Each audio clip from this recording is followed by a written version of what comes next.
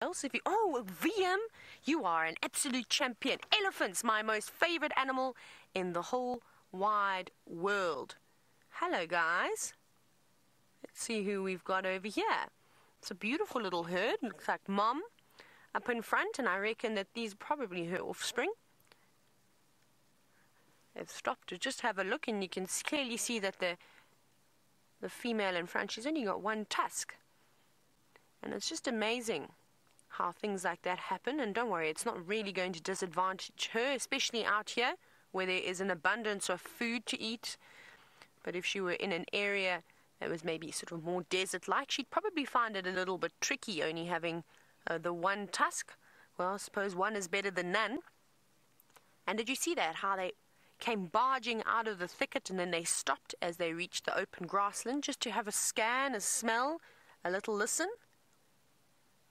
And I wonder if they're going to maybe go and cool themselves down in one of these little pans that are all around this area. It's become quite hot, which is really nice. So we'll try and stick with these Ellies. They're not quite on Cheetah Plains just yet. They're about to pop onto, if they carry on going in that direction, they'll get to us.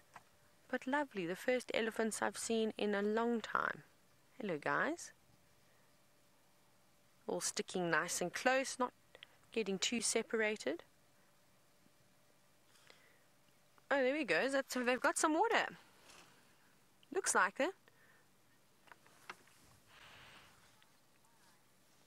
Yay! They did find a little pan.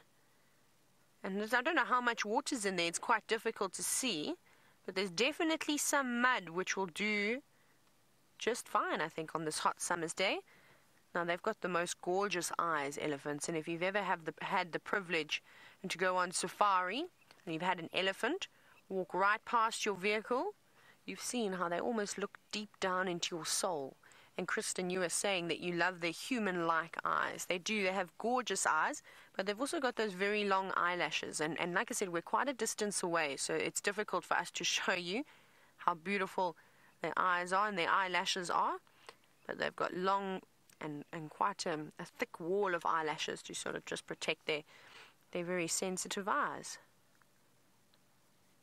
But you can hear them splashing about. The little one doesn't seem too keen just yet. The moment it's acting as a trunk rest for an older sibling. And the back, as you can see, it's a little bit lazy. And I suppose that's what happens. I think I used to do that to my little brother. Not that he's so little anymore. I'm pretty sure I used to rest my elbow on top of his head every now and then. And it's so calm and peaceful out here. And I'm so happy because I was so worried that we were going to end this drive without seeing anything today. But thankfully, the lovely zebra, and now, of course, this beautiful herd, or this little herd of elephants. It doesn't seem like there's too much water in this pan, though. You can see they're struggling even when they suck up. There we go, there's a bit, but not too much.